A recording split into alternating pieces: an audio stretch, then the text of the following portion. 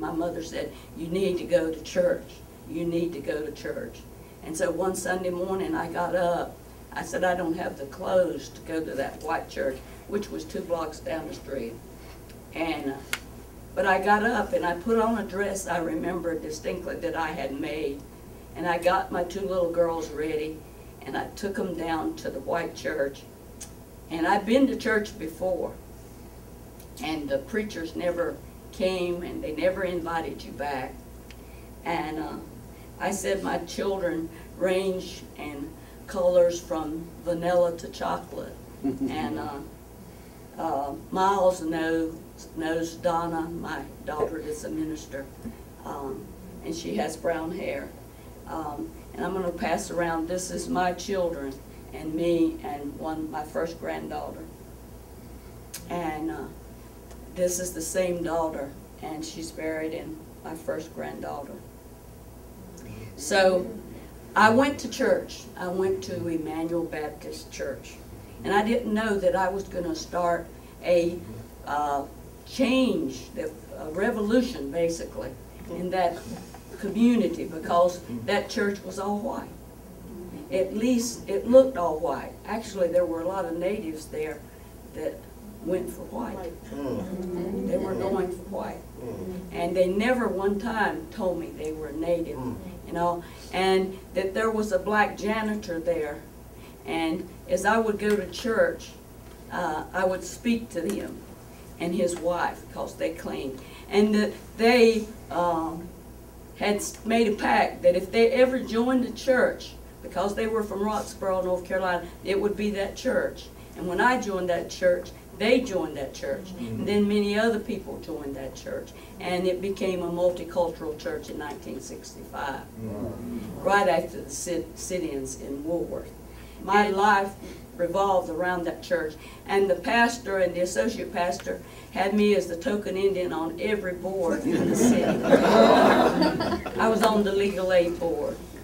I was on the Human Relations Commission. I was on every board. I was the first Indian to be there. And at that time, I didn't even have a high school education. Then I began to work for the Ford Foundation, and I got a little Volkswagen, and sometimes I'd have 8 people scrapping. How I got them in there, I have no idea. It had to rock when we would be leaving the community college. It had to rock because we would be telling stories and laughing, and I was learning.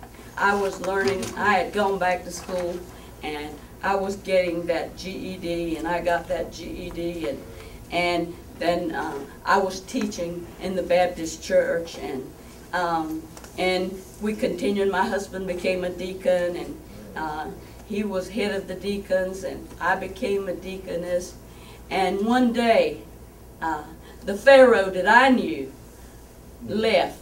The Pharaoh that I knew, and there became a new Pharaoh who didn't recognize those Indian people. And he got up and he read a proclamation from the governor of North Carolina in 17-something. And he said, "Thank God that the white people had not been ravaged by the savages."